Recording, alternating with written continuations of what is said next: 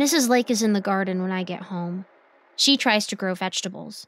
It's one of those things adults do, pretend to be farmers. It's like you spend half your life trying to learn to be a grown-up and how to do stuff like taxes and give oral presentations on cumulonimbus clouds, and then you grow up and realize taxes suck and you're never going to become a cloud, so you decide to live in a cave and be a hunter-gatherer. Except you got no skills in that, so you get a job and play pretend when you get home. She's oblivious to me, which is probably a good thing, because if she tries to talk to me, who knows if my head is going to spin around or I'm going to vomit on her or something. I hurry inside, upstairs, and into my bedroom, slamming the door behind me. Oh my god, I punched Jamal. I punched my friend Jamal right in the face with my hand fist. I punched Jamal in the face with my fist. He's probably thinking I finally snapped. I doubt he's crying because I got really soft hands and they're a little small, which is why my dad always said I was better off playing a little instrument like a tin whistle and not trying to play the trombone or the piano. But still, I kind of sucker punched him. I hope I didn't hurt him. I need to go back. What? Why? Furfur asks. He's hiding in the back of my brain. For a while, he was in control. That's when he turned Mrs. Donovan into a dog and let her eat Mrs. Clark before slicing off David's fingers. But then when we ran into Jamal, he scurried into the back of my head, and I can feel him back there like a second voice in my brain that occasionally makes the inside of my skull hurt. I need to apologize to Jamal, I say. I think about it for a second. And David. Maybe not David. I mean, he's kind of nuts. He lost both his parents, too, and that can make you nuts. I know how that is. Boy, do I. Yeah, I'm sure that will go smoothly. Furfur sounds sarcastic. Let's just run all the way across town and say we're sorry to two people who probably aren't even there anymore. Oh, and I'll glue David's fingers back on while we're at it. You can do that? Lassie, I turned an old lady into an invasive fungal species and then a dog. I twist people's souls into animal, vegetable, and mineral. Yeah, I can put the fingers back on a child. Somebody just has to wish it so. When he says it like that, it does sound like a dumb question. Normally it wouldn't be, though. He notices me considering it. But we're not doing that. We're here. We just need the totem, and we interrupt this argument to announce that there's this weird screeching static suddenly in my head. It sounds like when Roger used to try to make heavy metal music with his friends Skeeter and Dustin in the garage, only he couldn't think of any words, so he just screamed into the microphone. My parents hated that, but they didn't want to stifle his creativity. Meanwhile, I'd paint a rat skull into one of my still lives, and suddenly there's limits. Through the static, I hear one word. Don't. As quickly as it started, the noise in my brain stops. I realize I'm clutching my ears hard enough I could yank them off. I wonder if anyone's ever done that. It shouldn't be too hard to rip your own ears off if you've got the will to do it. They aren't exactly firmly attached to the side of your head. I'm not going to try it, though. It's just a thought. We all have thoughts like that, don't we? Don't we? So just grab it! Furfur snaps from the dark side of my mind. What was that? I ask, rubbing my ears. Are you serious? You didn't hear anything I just said? No, I mean the static. The screeching. Don't worry about that. Just grab the doll. We need to break the veil. You mean break into the veil? Outside, a car door slams. I wonder if that's Jamal's dad come to talk to Mrs. Lake about me punching his son. Jamal's dad doesn't like me. Jamal's told me some of the things he said at the dinner table, like how my parents didn't discipline me enough, or my mom might have had relations with Satan, or my father is an alcoholic who bangs on drums all day instead of raising his kids. Oh, and my favorite one, that Lily's the type of girl to get doused in pig blood at prom and burn the entire school down. I have so many questions about that last one, like what is prom and why do they hose people down with piggy blood at it? I can't imagine what he'd say if he ever met Meredith.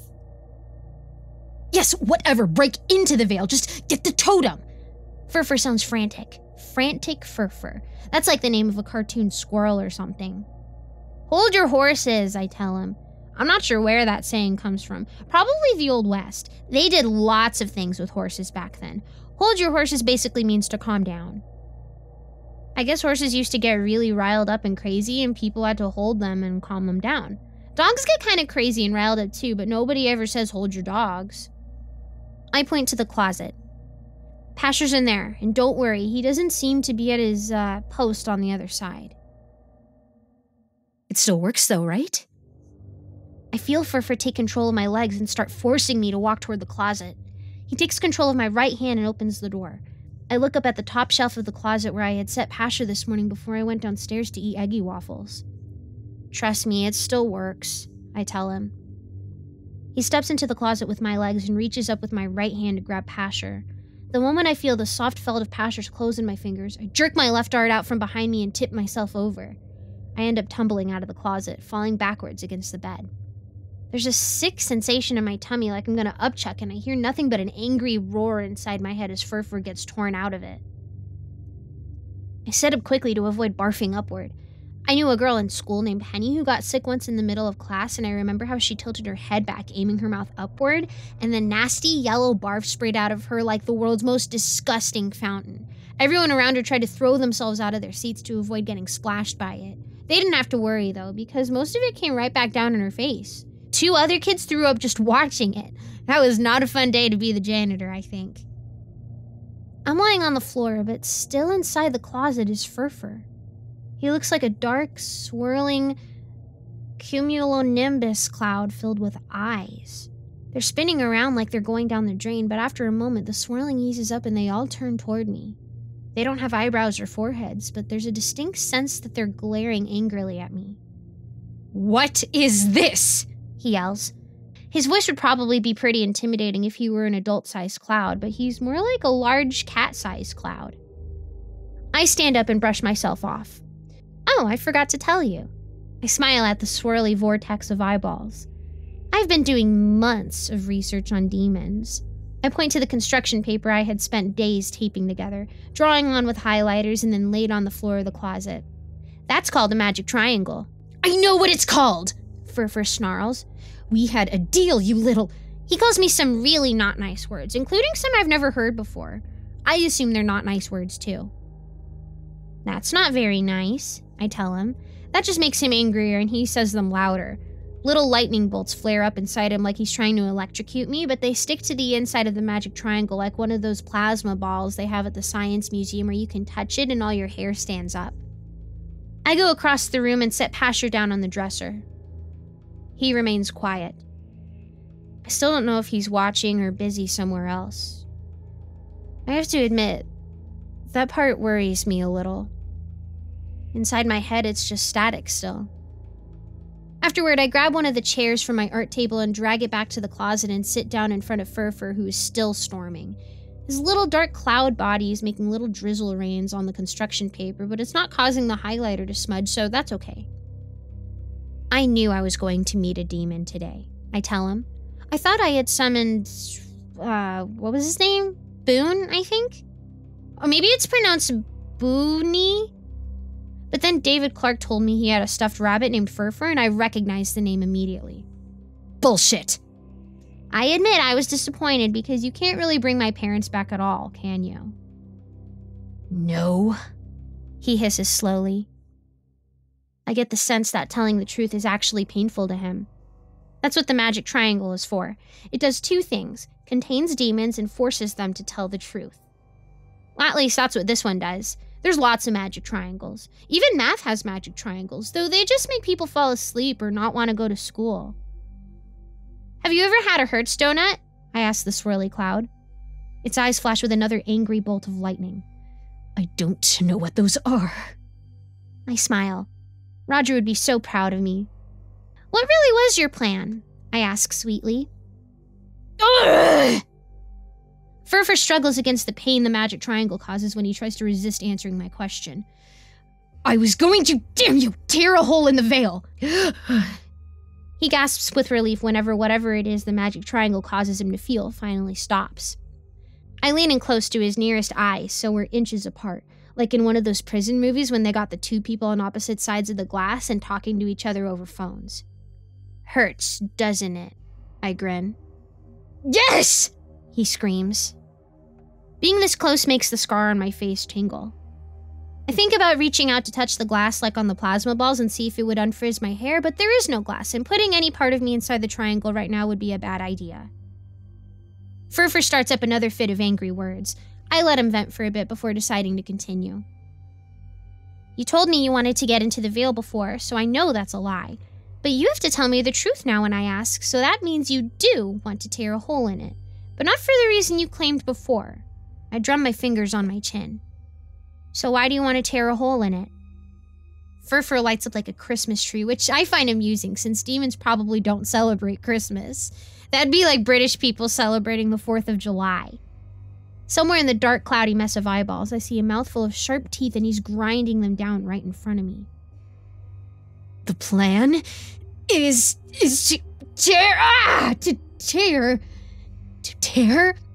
a hole. Tear a hole in the pit, damn you!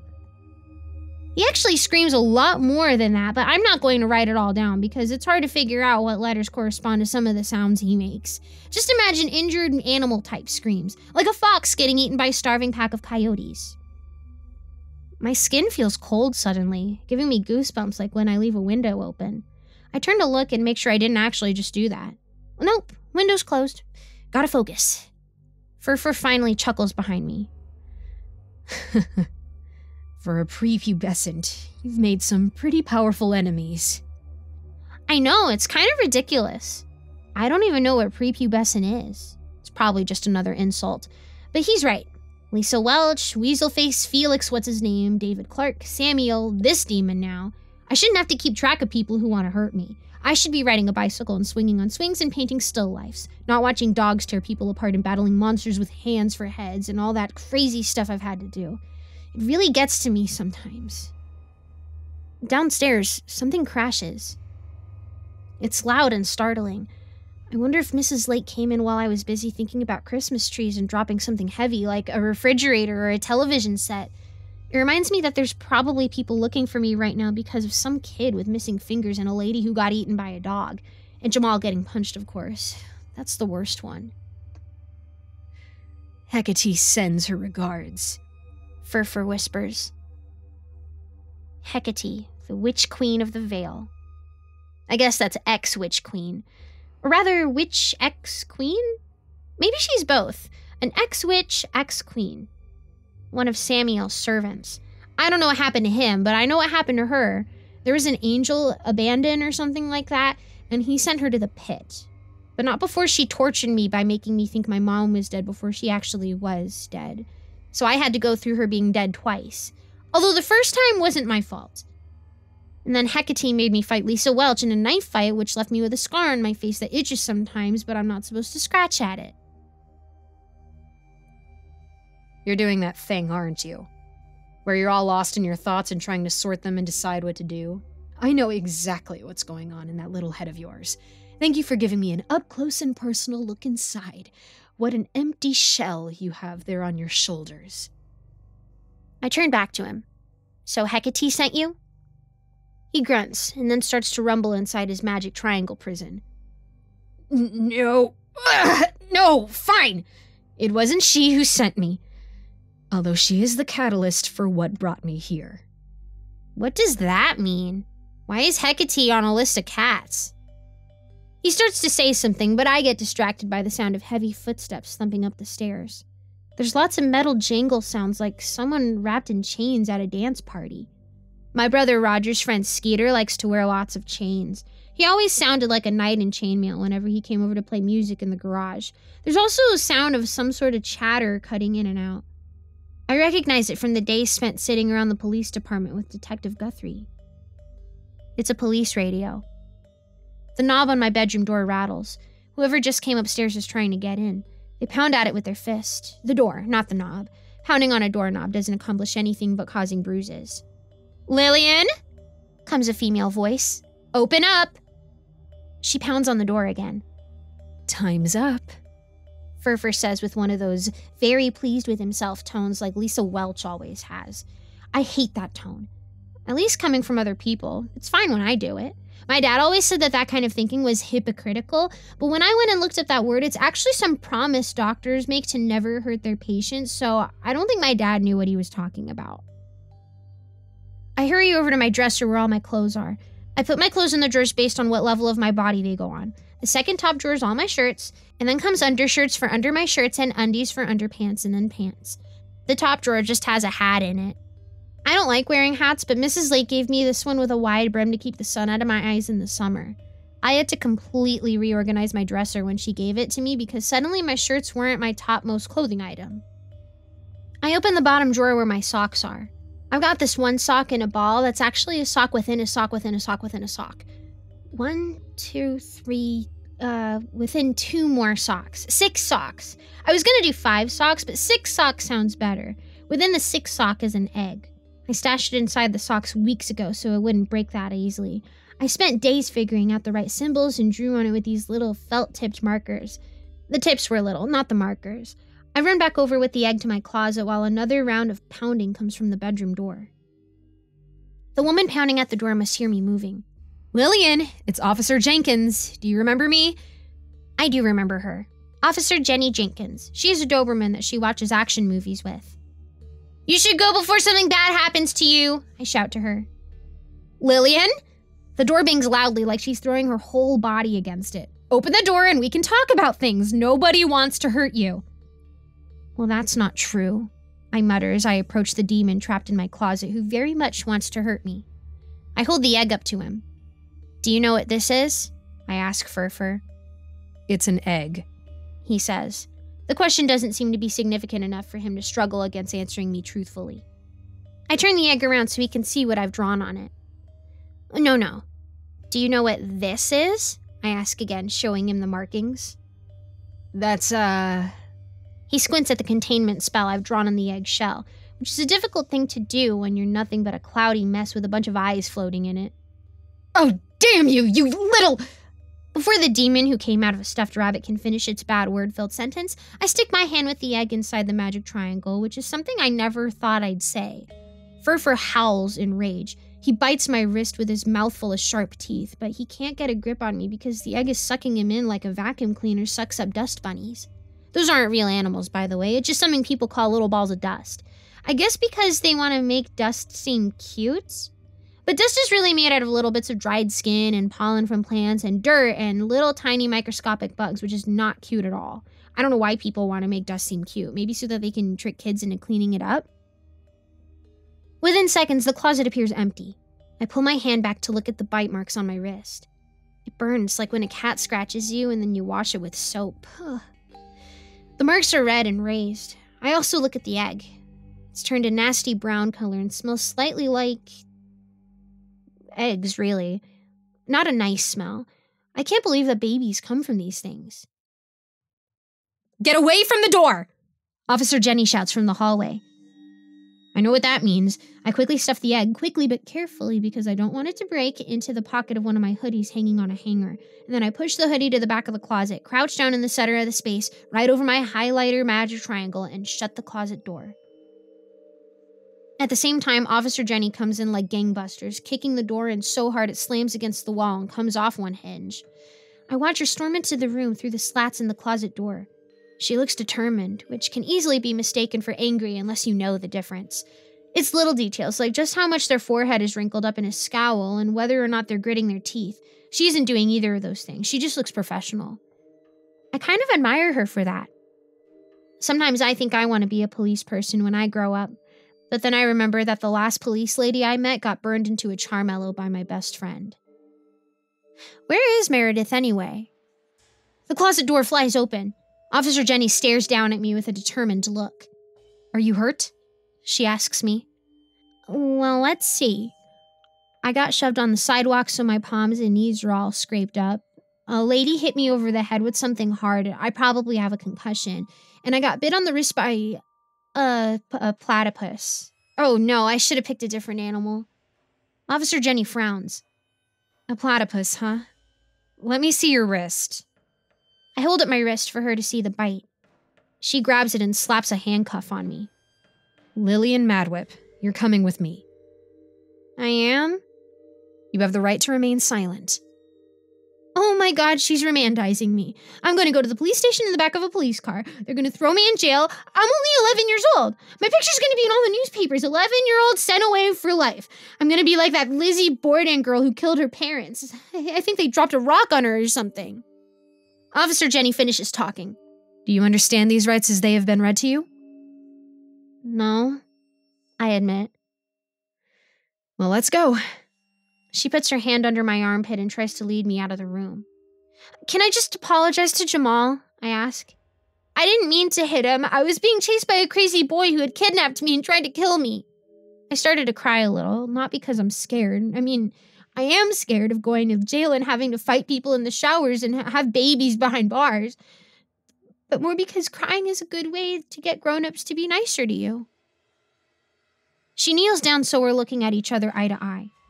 For a moment, one of her eyes looks red and bloodshot, but I blink and it's gone. Just 2 blue eyes. Not sapphire ones like David Clark has, but there's something nice in her eyes. Look, I don't know what happened to you today, but you can tell us your side of things at the station, all right? Andrew is there, Detective Guthrie.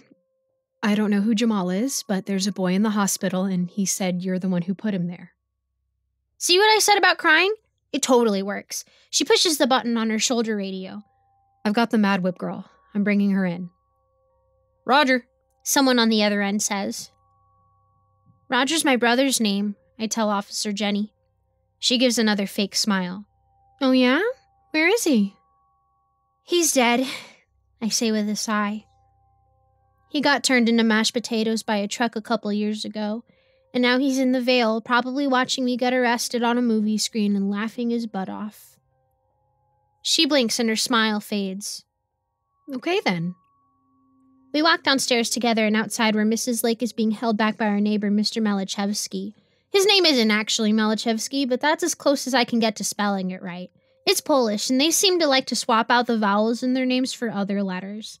It's pronounced Melichevsky, but I think it's spelled with a Z, and I think there's a W in there, but they're both silent. They got romandized too, I guess. Lily! Mrs. Lake calls, trying desperately to get free of Mr. M. We'll be right behind you, sweetie. Don't be scared. It's going to be all right. It's okay to cry. And then she demonstrates for good measure by bursting into tears and rubbing her face on Mr. M's clean shirt. I'm well ahead of you, Mrs. Lake. Officer Jenny helps me climb in the back of her police car. It kind of smells like a public toilet back there. There's a stain on the seat that I hope is from vomit. I look through the glass shield that separates the front and back of the car. Officer Jenny's got a shotgun. I can't believe she didn't bring it inside with her when she came for me. I guess they don't consider me that much of a threat. We pull away as Mrs. Lake finally squeezes out of Mr. M's grip and runs after us briefly before turning around and hurrying inside the house, probably to call Mr. Lake, or a lawyer, or both. This is all going to be very hard to explain. I hope David Clark doesn't die from blood loss. He can back up some of what I'm going to have to tell them. I sit back and start trying to work out what parts to be honest about and what parts to fib about because they'll never believe me anyway. I just gotta remember to not mention platypuses.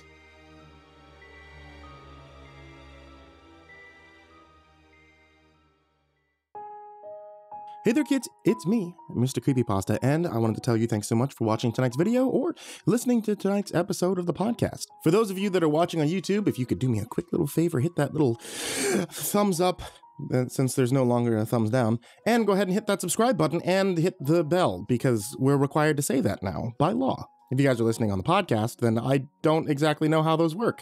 But I think there's a follow button or a subscribe button or something like that to hit. And as always, I want to give a big thank you to all of my contributors on Patreon. You guys are the real MVP. You guys keep the lights on here and allow me to do a whole bunch of cool things like exclusive stories that we're getting a lot more of now, honestly.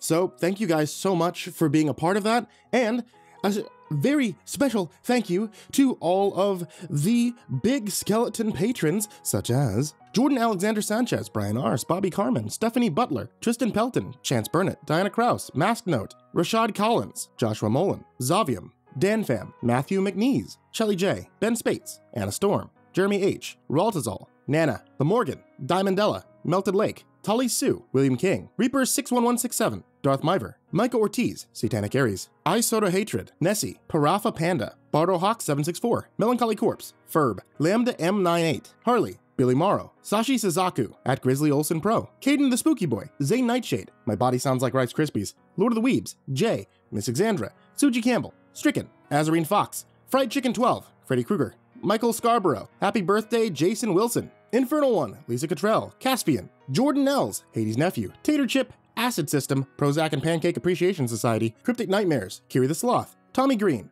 Fester Lampshade, Sky Harbor, Nico Kyle, Rafael Rodriguez, The Ginger Bros, Aaron Stormcrow, Daniel Polson, Trace Miles, and Corey Kenshin. Thank you guys so much for being a part of Patreon, and for everybody who's down there in the description, and everybody who even contributes just $1 to patreon.com/MrCreepyPasta. And, as always, my friends, sweet dreams.